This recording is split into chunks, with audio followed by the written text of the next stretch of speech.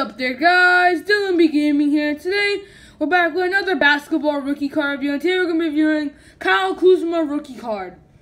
So he plays the power forward position, and Kyle Kuzma was drafted by the Brooklyn Nets with the 27th overall pick, 2017 NBA draft, then traded to the Los Angeles Lakers for D'Angelo Russell. He was also traded alongside Brook Lopez. And he played college basketball for the University of Utah. And he's on the Los Angeles Lakers from 2017 to present.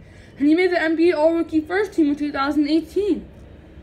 He's actually very impressive for a late first-round pick. He was with top guys like Mitchell, Tatum, Markkanen, Simmons, all top guys. And for the 2017 to 2018 season, his rookie year, he averaged 16.1 points, 6.3 rebounds, and 1.8 assists.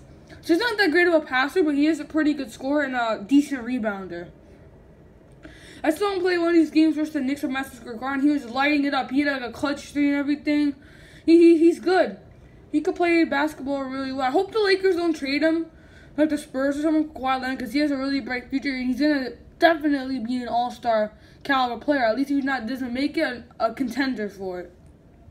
Because he's a really solid player, Kyle Kuzma, So yeah. Alright there, fans. NBA fans, hope you enjoyed this video. Thank you for watching, and bye. Please subscribe today.